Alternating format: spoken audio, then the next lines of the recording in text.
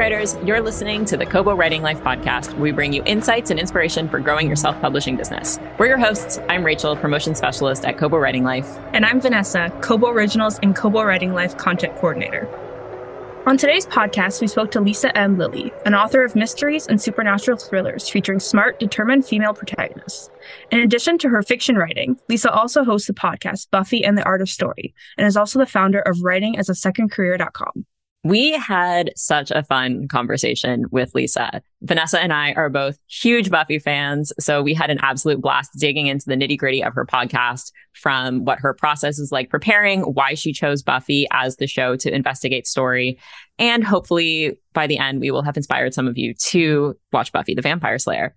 We also talked to Lisa a lot about her writing process, how hosting this podcast has changed that, and what inspired her website, writingasasecondcareer.com. So we covered a lot in this podcast. And like I said, we had an absolute blast talking to Lisa, and we hope you enjoy. All right. We are joined today by author and podcaster Lisa M. Lilly. Lisa, thank you so much for joining us today. Oh, thank you for having me. I'm really excited to be here. And we are very excited to talk to you today. Before we get into everything, however, can you just kind of kick us off by telling our listeners a little bit about yourself? Yes. Under Lisa M. Lilly, which is my real name, I write fiction. I have one series, the Awakening Supernatural Thriller series, which also loosely fits in fantasy. It's about a young woman, a college student, who mysteriously finds herself pregnant and has to face off with this cult of powerful men who think that she and her future offspring are going to trigger an apocalypse. And for those who remember these books, it's kind of a cross between Rosemary's Baby and the Da Vinci Code. And I have an ongoing series, more traditional detective crime novels, the Q.C. Davis mysteries. And this follows a lawyer, Quill, who is driven by an unsolved mystery or unsolved murder in her family's past. Her sister was killed before she was born. And she looks into crimes that the police won't investigate or can't solve to try to bring justice for other families and that closure that she did not have. My nonfiction under LM Lilly is the Writing as a Second Career series, and I cover writing craft and other aspects of the writing life. I also founded the website Writing as a Second Career. And I do a podcast, Buffy and the Art of Story. And that's where everything kind of comes together, because I look at every episode of Buffy the Vampire Slayer, which is my favorite series and I think is so well written. And I look at the story elements of it as I break down the episode to see what works, occasionally what doesn't work with plot, character, structure. And that's available in book form as well, including on Kobo. You can get season 1 and season 2, which is in 2 parts. But I'm a little behind because the podcast is into season 5 now. So I'm a little slow on that. Oh, and I'm a lawyer too. And I'm adjunct professor of legal writing and research. So just a little bit busy. It's a lot going on. I feel like I needed some water to tell that. So could you tell us a bit about your journey to becoming an author? I started writing. I'm one of those people who started writing when I was a little kid because I loved to read. And I can't remember when exactly my parents got me a typewriter. It was a manual typewriter. And I would sit in the backyard and type out stories. And I would scribble them in my spiral notebook. So I loved writing. As far as thinking about seriously doing it as an adult, when I was in college, I was looking for what could I major in. I didn't have a particular career path I had in mind. And the school I went to had a program that was writing in English, and it was entirely creative writing. So I took that, and I feel like that solidified, this is where I want to go. So I wrote my first novel the year after college, never published, wrote a number of them, never published, partly because just as I had done in 5th grade, I didn't know how to write a plot. So eventually I feel like I sorted that out. And that was part of what prompted me to want to share what worked for me with other writers in case it would help them. One thing I always find so interesting, and I think you and I discussed this before when I was a guest on your podcast, but the intersection between writers and lawyers, because we speak to a lot of authors who are also either former lawyers or still practicing law. And why do you think there's such a crossover between these two careers? I hadn't really thought about that until you mentioned it, other than I too know a lot of lawyers who are writers and vice versa, but I thought that was more just, I'm a lawyer, so that's why. But I made the most friends through law when that crossover happened. And I think it's for a couple of reasons. One is to get through law school and do well, it really helps to be a good reader. And it's probably even more important to be a good writer. It's essay exams. If you can't express what you are analyzing and figuring out, you're not going to do well.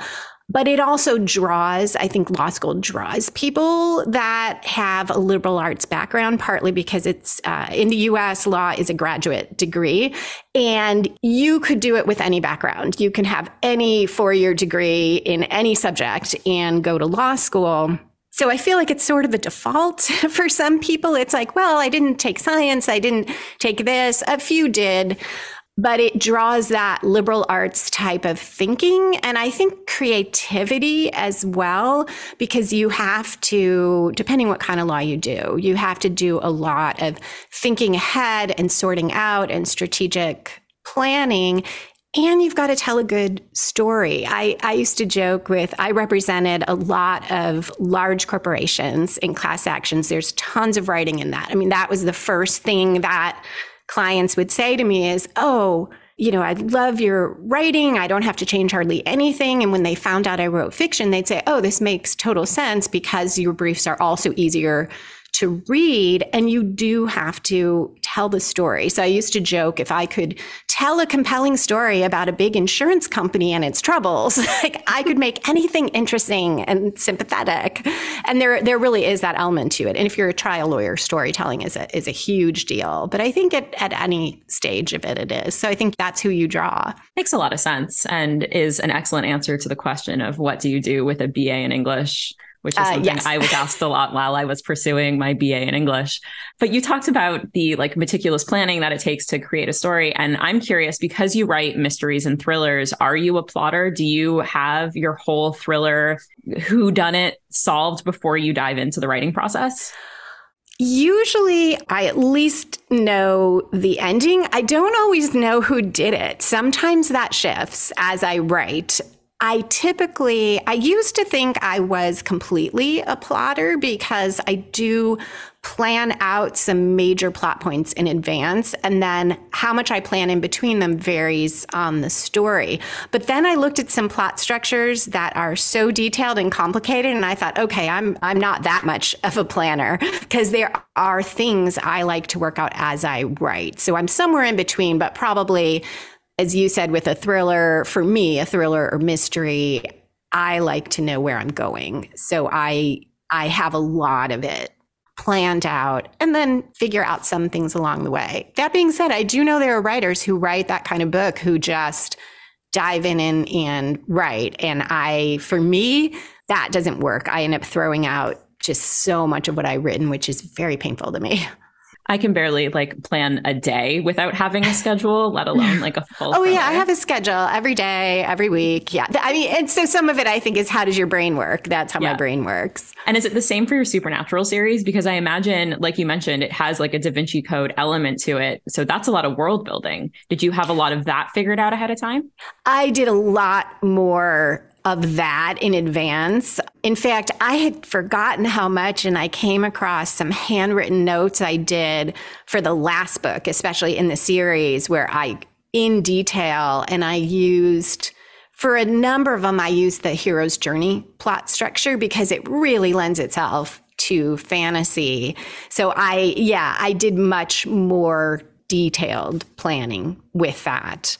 Although in the middle, I didn't actually know where it was going to end. So that was interesting in that book 2 and 3, because it ends in 4. And I'm like, I got to figure this out. Okay, so you host the podcast Buffy and the Art of Story.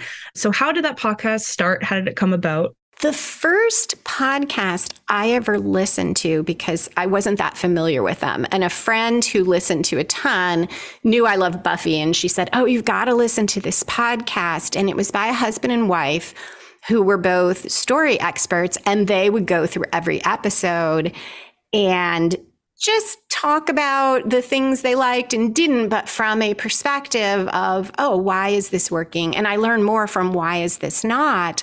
And that was the first time it hit me, which sounds weird because I'd watched the series any number of times by then. But that part of what I love so much is how well written it is. It's kind of obvious, but I hadn't thought about how do they do that.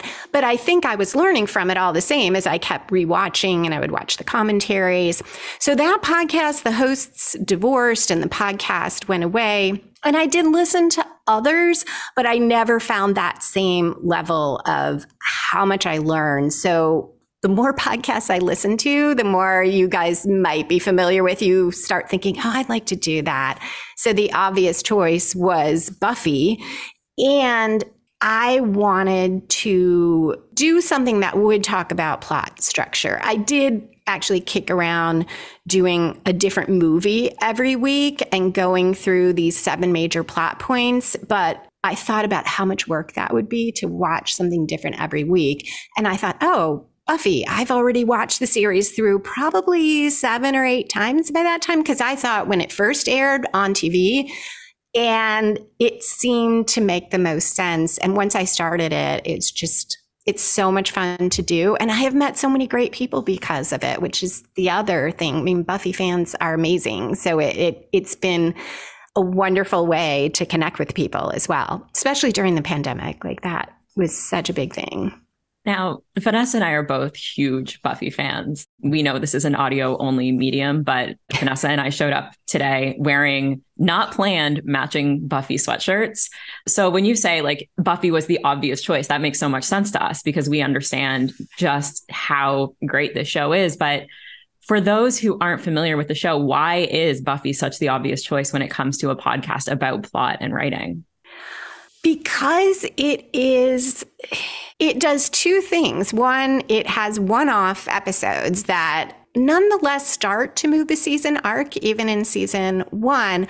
But because it has those episodes that are self-contained, you can really look at how do you go from the opening conflict, which it always has a conflict to open, even if we're in Buffy's ordinary life. And then it builds to this climax where you have this confrontation. And yes, every story should have that, but it is pretty easy to pick out because it's almost always, it's Buffy and her friends on the side of good, and it's the villain or the antagonist. So there's that aspect. But then it also starts doing full season arcs. So you get to look at this interplay if you are thinking about writing a novel. A season of TV, even if it's only 12 episodes, but especially in Buffy is 22 most seasons, is much more like a novel than a movie is. Because a movie, it's the reason almost everyone's disappointed when they go see the movie from their favorite book, because you just can't cover the character depth. You can't go into everything in 2 hours, but in 22 episodes, it is so much like the arc of the novel. You get plots, you get subplots. So there's that aspect. And then the characters are really well developed. The dialogue is fun and funny and smart. And also the show does something that I'm sure no one who is just watching for fun thinks about, but it does a wonderful job of exposition, which is really hard to do. Getting in the backstory that you need about these characters, but in a compelling way. And I didn't even think about that till I started doing the podcast and realizing how much this dialogue that is so much fun on its own really tells the viewer what's going on and catches them up to speed in a line of dialogue where another writer or show might have a long clunky, like, as you know, Joe, last year when you got kicked out of school, blah, blah, blah, blah, blah. And instead we get conflict between Buffy and the new principal or Buffy and her mother. And it feels very natural. And you don't even see all the work the writers are doing to make this work. And that's part of why it's so amazing.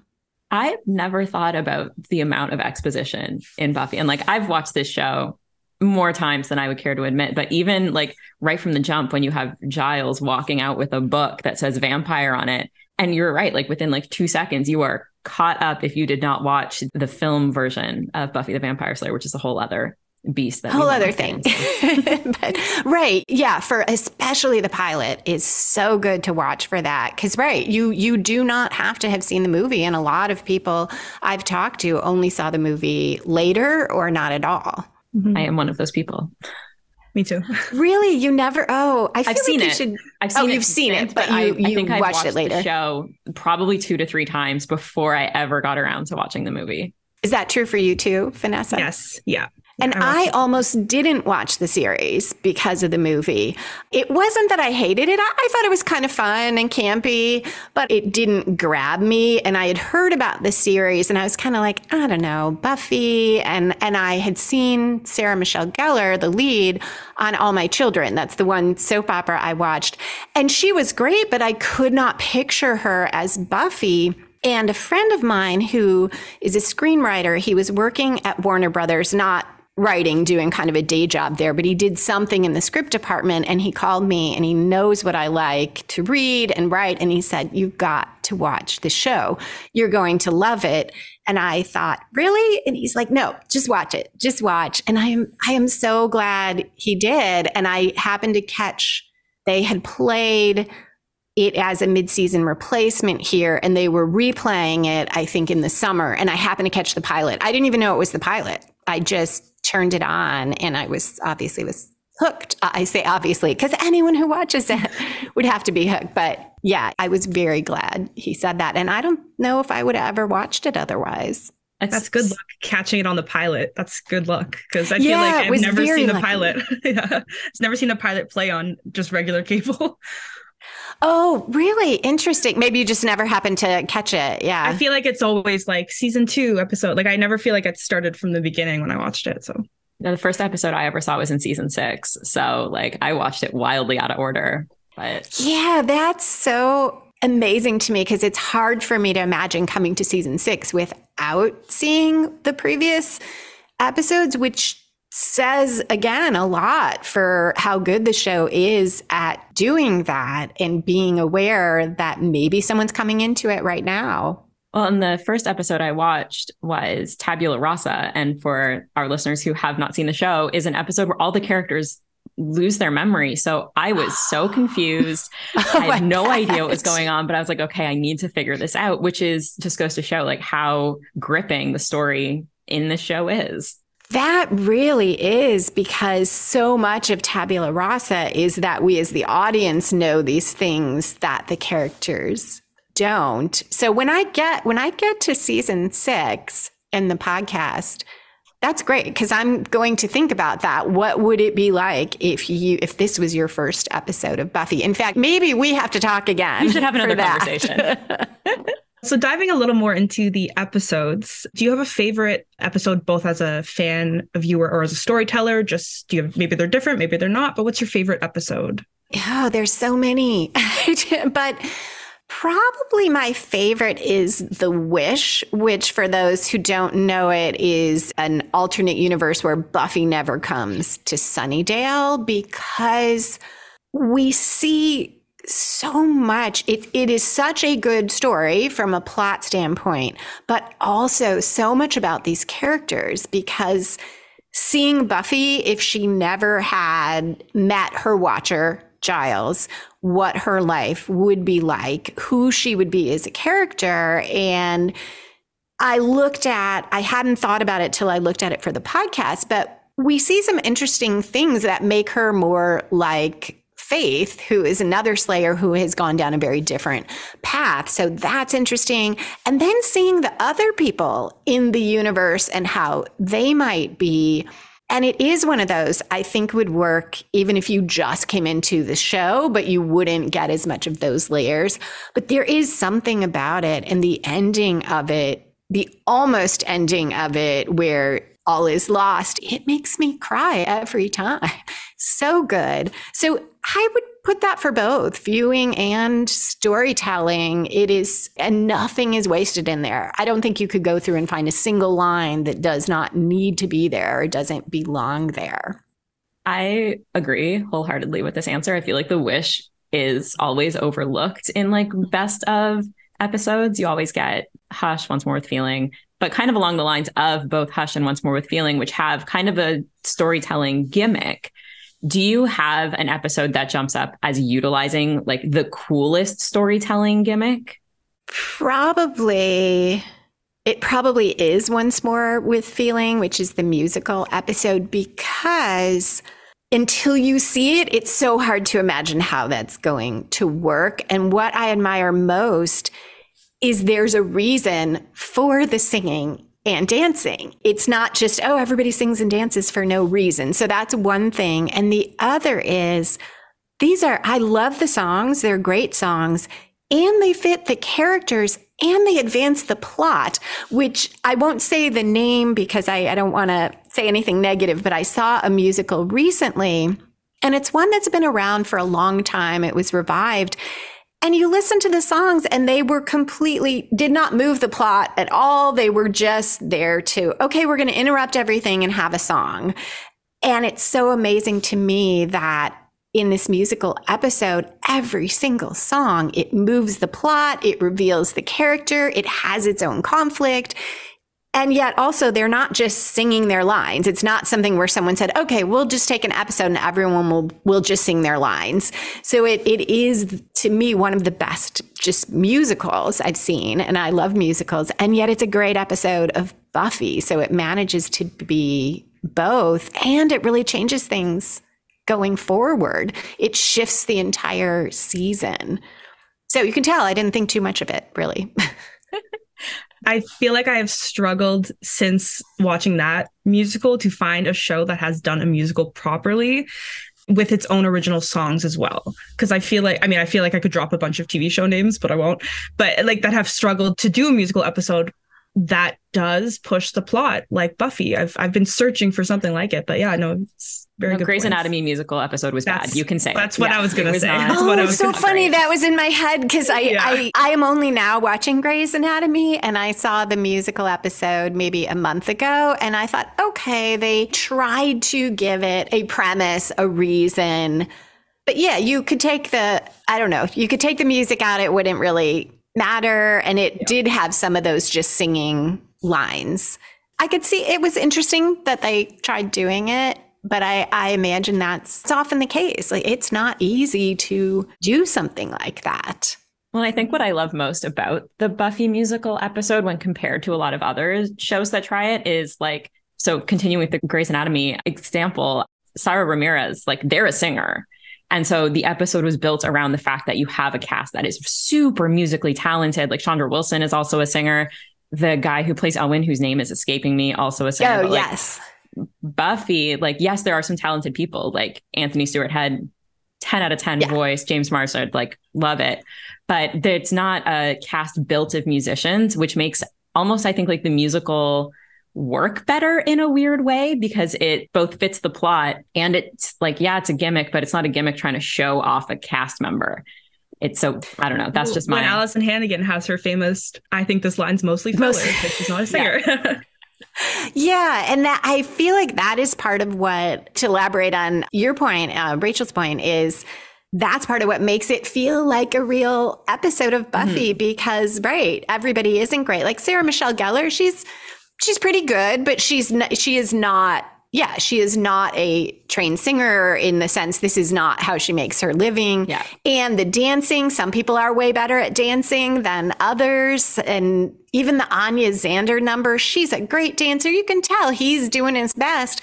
But that fits because these are people being forced to sing and dance when they don't necessarily want to do that. And I agree with you. I think it makes it work better because you don't feel so much like, oh, this is just this gimmick imposed on this world where it doesn't belong. I feel like Vanessa and I specifically could talk to you for like hours about Once More with Feeling alone. She's going to hate me for telling the story, but we were recently in a car together and a duet from the musical episode came on, and without even thinking about it, we started harmonizing, and it was just such a wonderful moment. Oh, that's great. Beautiful. I love that. I have never tried to harmonize with the musical. That is on my list. It's great. So have you learned anything about Buffy or storytelling through this journey that has surprised you?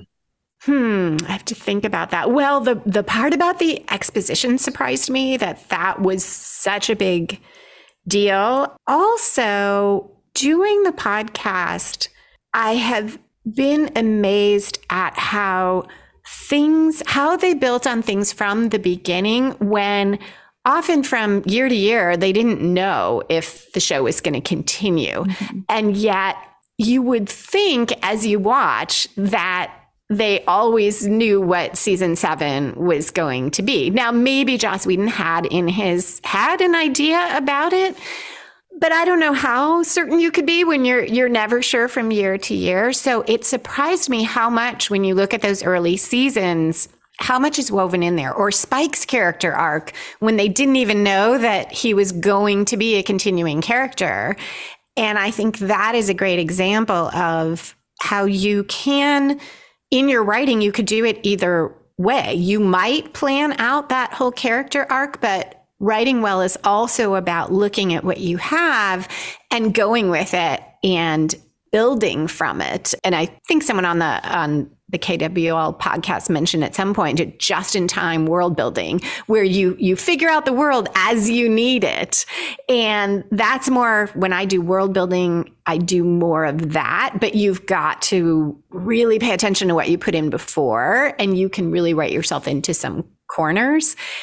Yeah, that forces creativity. So I have been continually surprised in a way by how well that is done, including with characters they didn't know would stick around, or something else that happened external to the show that now they had to adapt to. And I'm really curious about what your episode preparation is like, because you're going through Buffy episode by episode and really deconstructing the story. Like in your most recent episode, you were talking about the Buffy bot versus real Buffy, and how real Buffy doesn't feel like she can love, but any spoilers to people who haven't seen the show and don't know what the Buffy bot is, but the Buffy bot is built for love. So like, you're really digging into the nitty gritty of the story. And like, you're obviously a very busy person. So I'm so curious as to what your episode prep is like. I do spend a lot of time. So I watch it twice for each time. And now, because I have watched it a lot, and because I'm also trying to practice my French, I watched the first time in French. And I got to tell you, if I didn't already know the story, that would not work, because my French is not great. But it helps me learn vocabulary and words, and I take notes on the major plot points that I look for and a couple things in between. Then I watch it again in English, which I know much better, and I type as I'm going. So I'll take my notes from the first time and I'll fill in the blanks, because I'll break down the whole episode. And as I'm doing that is usually when some of those things, like you mentioned, start gelling for me, because I've basically reminded myself of what the story is with that first watch. And now I'm thinking about it more as I add in specific dialogue lines and fill in the blanks, and I give what time things happened at. And then right before I record, the morning before, I sit down and I go through that whole outline. It's all pretty much not completely written out, but a lot of it is written out. And I go through it and I see what I spot in terms of themes. And that's what becomes my 3 or 4 things that I say I'm going to highlight. And sometimes that's where everything clicks. The one with the Buffy bot, that's when it hit me how much the bot parallels Buffy and those differences and similarities. And I found if I don't, in the beginning, I didn't do that last time through. And yeah, I went through the episode, but there just weren't as many layers to it. And I also rambled more and didn't stay as focused. So I had to edit a lot more. So I partly started doing that to cut down on my editing time, but it ended up being so helpful because that time through is where everything gels. Now, it's a giant point of contention on the Kobo Writing Life team that Vanessa and I are the only 2 who have watched Buffy, and no one else has. So if you were to recommend an episode to the rest of our team that would illustrate both how great Buffy is as a show, but also as a storytelling medium, what episode would it be? It would be the pilot, the 2-part pilot, because It's just so well written. Now they'd have to commit to both episodes. So if I had to think of a single one, I'm putting you really on the spot here. You'd probably want something in maybe Angel in the second season, where how much spoilers are we going to do? Where Buffy discovers the truth about Angel. That would be a good one for a single episode, because there's so much that happens, and yet you don't have a lot of backstory filling in. But I think that you could come to that episode and not know Buffy, and it is just pulls at your heartstrings. And it does some really interesting things with when I broke down the episode with there is essentially the same story, but we get it from Buffy's point of view and Angel's point of view, and their plot turns intersect, but the themes are different. And some of the other, like they intersect in the middle, but some of the other turns are different. And you don't see that if you're just watching it, but it has so many layers to it and encompasses so much of Buffy's conflict with her personal life and being a Slayer and how hard that is. And you get some tension with her friends too. You really get to know the friends and Giles. It's an amazing episode. All right, team, you have homework. Yes, that's it. If you want one episode, homework. Angel, 2 episodes, do the pilot. I found it very interesting trying to make some of my friends watch it from the beginning, because their attention for some of the one-off episodes is just not there. Whereas I think because I know the story and I know everything about it, watching it from the beginning is such a joy to me, because I love those one-off episodes. But for them, they want to just skip. They want to skip to the newer episodes and the more like story arc episodes, like you were saying before. So it is really interesting watching with people who don't know. Yeah, that I've talked to so many people who say, well, season 1, you just have to get through it. And maybe... yeah, I love them as well. And I love them the first time through, but that when they were on TV was on that cusp of everything was complete one-offs back then. So even season 1 had more through lines than you typically got and more character growth than you typically got in a series. But I think now there's so much more of an expectation that you would have more of a story that goes through a whole season. Oh, the other good one to watch, now I'm going to keep throwing in ones, would be Prophecy Girl, the finale of season 1. That's another great one, I think, to come in. And partly because season 1 is a lot of one-offs, I think you could come into Prophecy Girl and not know anything else and still find that to be a fantastic episode, because Buffy faces such a huge choice. And that goes to, too, why is it such a good show to look at writing? Because so much comes down to the choices characters make. And a lot of the flaws in whether it's a story or a novel or a TV show is when the protagonist is not active enough, is not making enough choices, and the characters are not making enough choices, and things are just happening to them. And with Buffy, almost always, it comes down to a choice, and it's a hard choice. And that's a great episode for that. It is a really hard choice she has to make. So by this podcast journey, have you noticed any changes to your writing or your approach to writing? I feel like it has made me much more aware of not just the plot turns, but the intersect of plot and character, that idea of a choice. I always look for at the middle of a story, you almost always have a protagonist suffering a major reversal or going all in on the quest, throwing caution to the wind. And I knew that, and I would try to do that. But watching Buffy, almost every episode does that so well.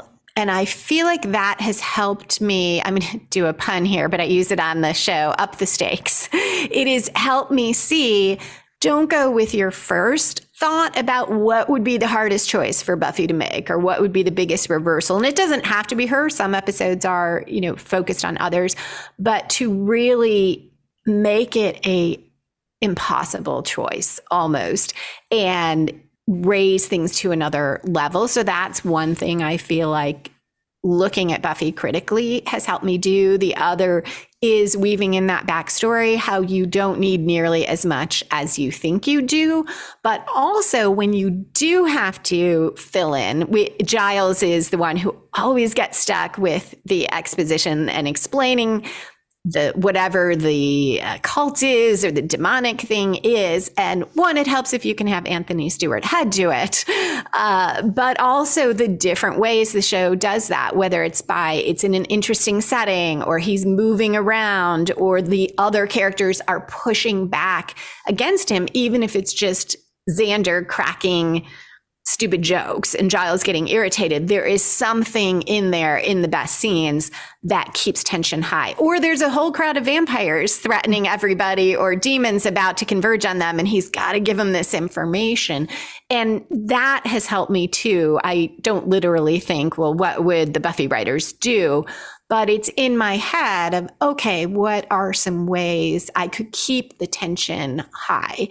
And I also think it has helped me to be more willing to cut unnecessary scenes. Mm-hmm.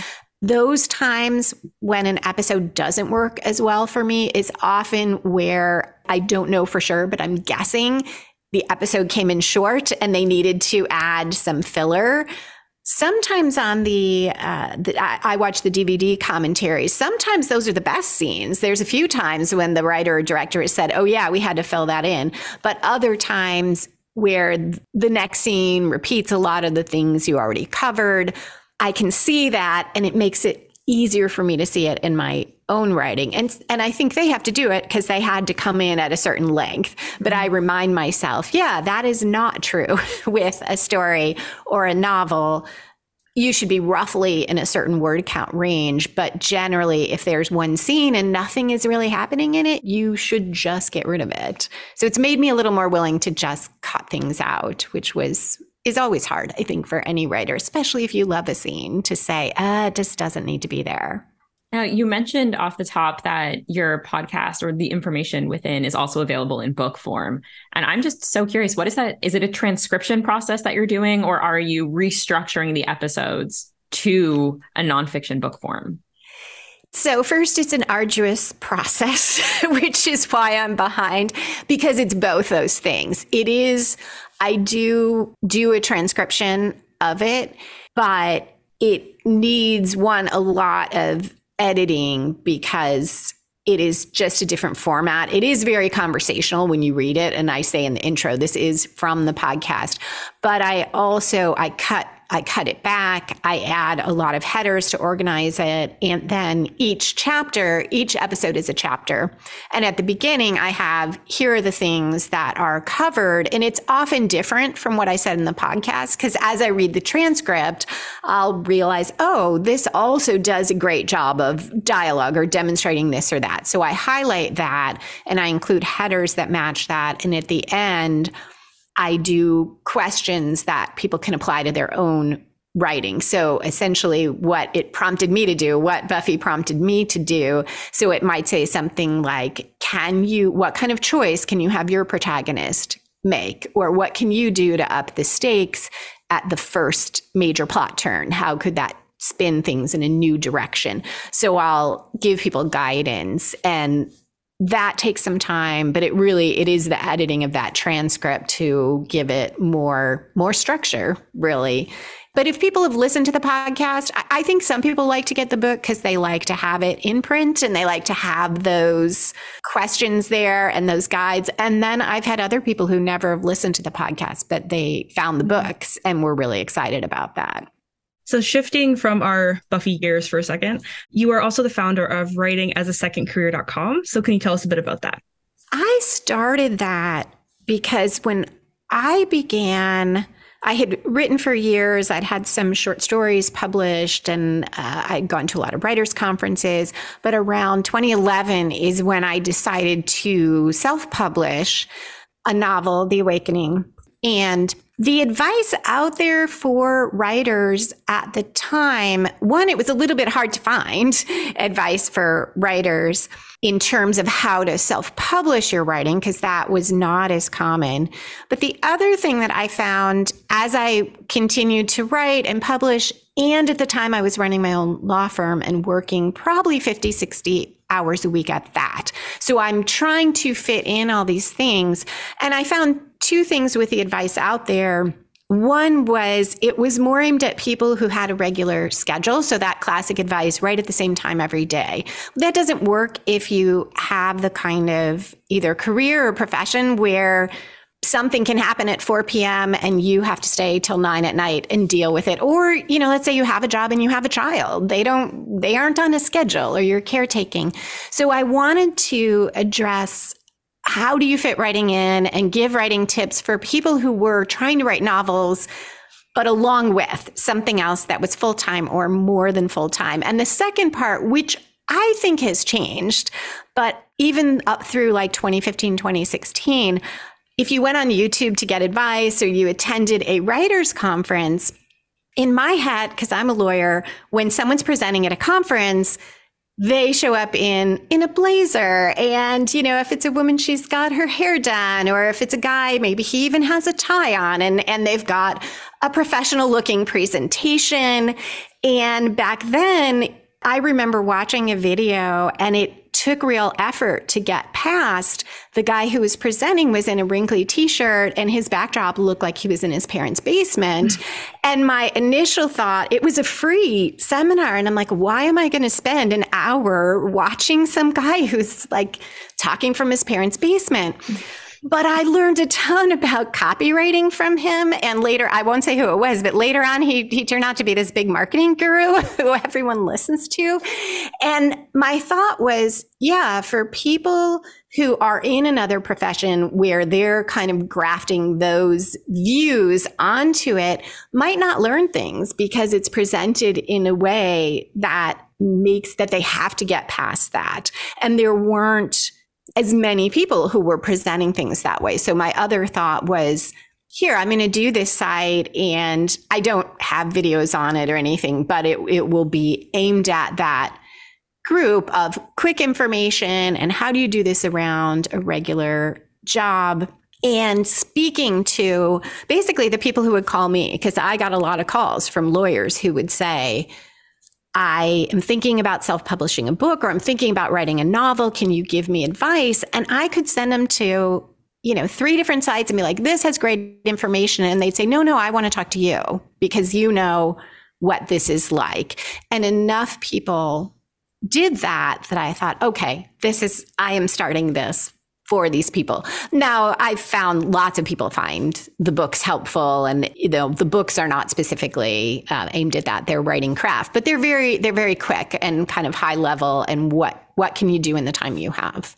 And just kind of along the lines of what can you do with the time you have, you are a little busy, as we've established. You have a couple of things going on. How do you fit everything into your schedule? Like, what are your time management tips? There's a couple, the biggest ones. One is that a lot of fiction writing happens before you put your fingers on the keyboard, at least for a lot of writers, or it can happen that way. So when I had my own law practice, for one thing, if I had time that I had to sit, I'm waiting in line or I'm waiting at court, they never show you on TV how much time lawyers spend just sitting in a courtroom waiting to go up and tell the judge what's happening in the case for 5 minutes and then leave. So I might have 40 minutes. I would have a legal pad and I would scribble a scene, or I would write about my character. If I was standing in line, I would just be thinking about, what scene might I write next? But there's also, I tried to use my unconscious. So before I went to sleep at night, or maybe before I left for the office in the morning and I had a really busy day, and because lots of times I didn't have that half an hour at court, I was working from the second I got in. But I would ask myself a question. It might be, what should happen in the next scene? Or how could things be harder for my protagonist? Or something about a character, and then I would forget it. I would just ask the question, forget it. But I would ask it a couple days in a row or a couple nights in a row, and things would start popping into my head as I was doing something else, but it would pop in my head. So when I got that 20 minutes to sit down and write, my fingers would just fly across the keyboard. The first time I had trouble getting the words on the page was I had wound down my law practice, which took a few years. And I had about 2 months when I was not doing anything else. I didn't have any law projects. I wasn't teaching. And I thought, oh, I'm going to sit down and I'm going to write so much more. I thought 10 times more. And no, because I hadn't done all that while I was doing other things. And now I had to pace my living room and ask myself questions. So that's one, is if you are super busy, to find those ways that you might be able to be thinking about your story and world building and sorting through things.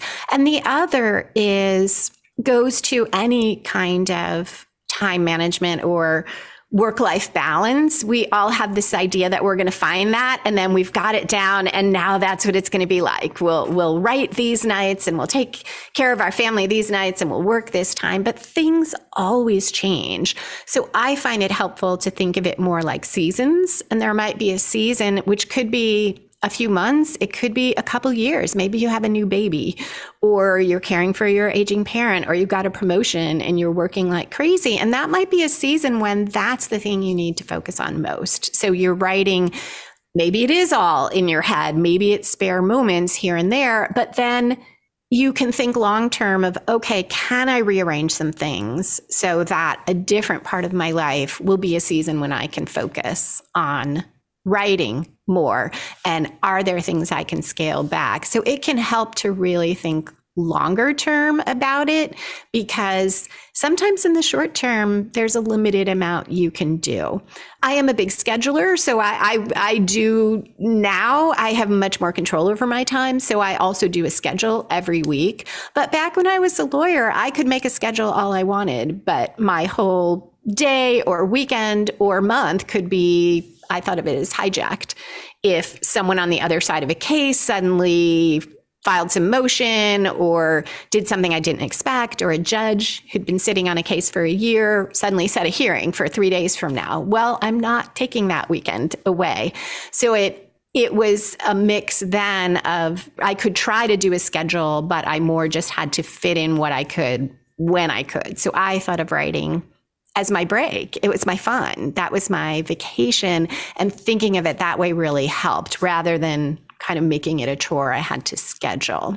Now I make it on a schedule because I have much more control over my time. I think that's great advice. And I think a lot of people forget how much of writing is actually just thinking. Like it's not only putting your fingers on the keyboard. And so I don't know, I feel like there's a lot of pressure that if I'm not putting words on a page, I'm not writing, when in fact, if you're just ruminating on an idea, that will then make it easier to put the words on the page. Like that counts. Yeah. And it's harder to quantify. So I understand. And I felt that way a lot too. I'd be like, oh, I'm not writing. Yeah, it was only that experience of suddenly having all the time in the world for a while to write that hit me. Yeah, and if you have more time, you might do more of it in writing. When I had a 9-to-5 job, I would do a lot of that. I would sit at my keyboard and just type out, well, what do I think about this character? What if this happened? What if that happened? And I would do it at the keyboard, and that felt better. But it's not like I'm accomplishing less if I'm doing it in my head. And maybe you could argue it's more efficient use of your time. Now, I know we've kept you for almost an hour now, so I'm just going to ask you real quickly, no pressure question. If you had one piece of advice based on your experience as an author, storyteller, marketing books, publishing, what would your big piece of advice be? Oh, no pressure. No pressure. Low stakes. Wow, one piece of advice. I think it would be to focus on what you love about your writing, because that's why you're doing it, right? Writing, yeah, some people are doing it to make money at it, and that is important if you need to make the money from it. But don't lose what you love, because it's easy. I think especially in the self-publishing world, there is a lot of focus on how do I make my advertising pay? how do I come out ahead? And those things matter. And same thing if you're trying to pursue traditional publishing, you're submitting to agents, you're submitting to publishers, you're probably getting rejections. There was one day I got 100 rejection letters back in the day, like in my mailbox on paper. So it can be very discouraging.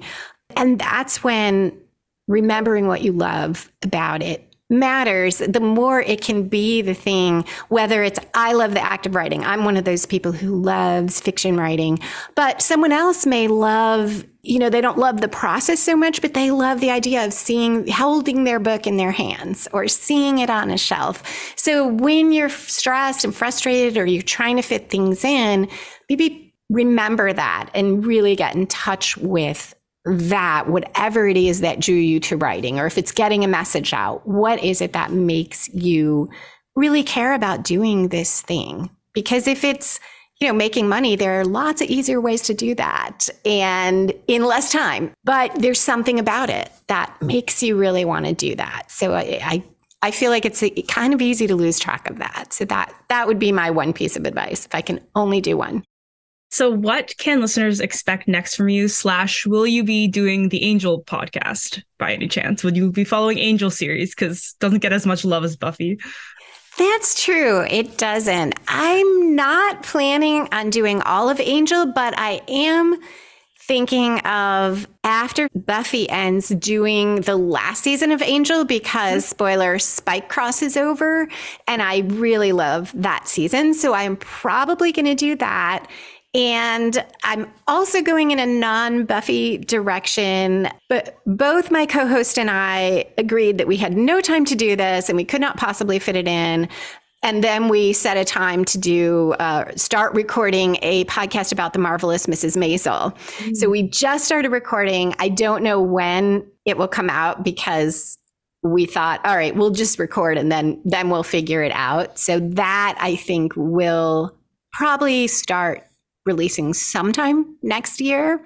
So that, in terms of podcasting, those are the things that I will be doing next. But we've got a little over 2 seasons of Buffy left. So I'm excited about that.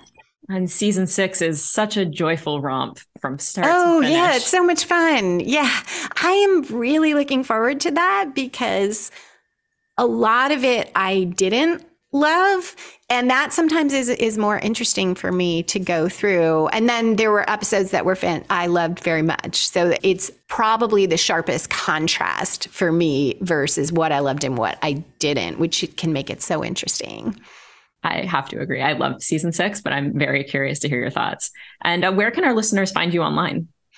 You can find my fiction and links to the Buffy podcast at my author website, lisalilly.com. That's LISALILLY.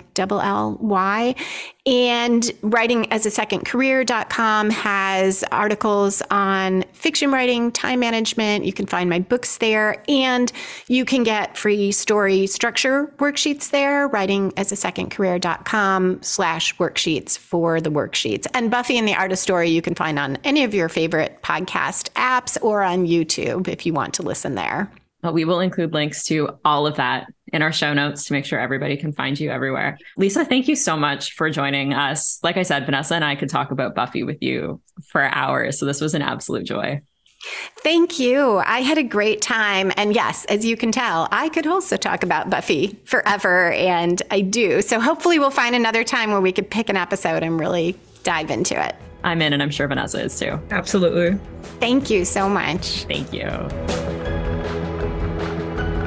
Thank you for listening to the Kobo Writing Life podcast. If you are interested in picking up Lisa's books or checking out her podcast, Buffy and the Art of Story, we will include links to both in our show notes. If you are enjoying this podcast, please be sure to rate, review, subscribe, tell your friends. And if you're looking for more tips on growing your self-publishing business, you can find us at KoboWritingLife.com, and be sure you're following us on socials. We are at Kobo Writing Life on Facebook and Twitter, and at kobo.writing.life on Instagram. This episode was hosted by Rachel Wharton and Vanessa Salemi, with production assistance by Terrence Abrahams. Editing is provided by Kelly Robotham. Our music is composed by Tearjerker, and a huge thanks to Lisa M. Lilly for being our guest today. If you're ready to start your publishing journey, sign up today at kobo.com/writinglife. Until next time, happy writing.